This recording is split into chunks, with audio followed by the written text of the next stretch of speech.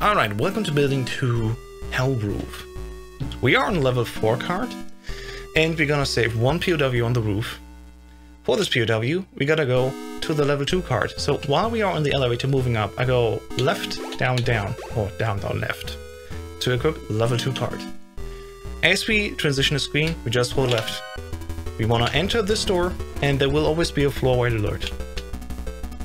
There we go, we're gonna save this one, exit, and now usually we would go back to the level 4 card, but because we have it, we can just go right up to use the body armor.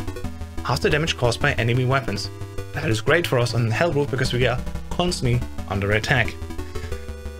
So instead of going right up to level 4 card, we can wait a little bit, go right up first to the body armor and preserve a little bit of health.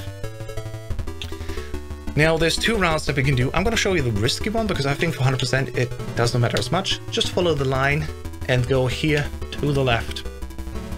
With the body armor, we're going to preserve a lot more health and we can continue on as such. Now we made it to this door and we want to now equip the level 4 card.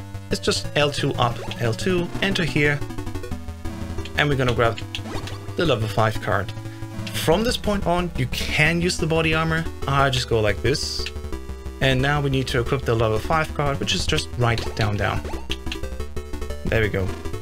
We don't need much health anymore from this point on because the second next POW after this Hell Roof will already give us the rank 4 rank up.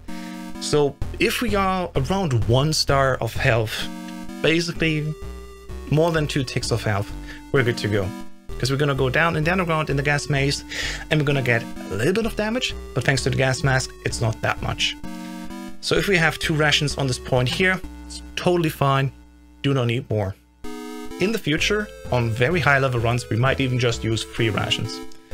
Or we get there when we get there. For this tutorial, 4 more than enough.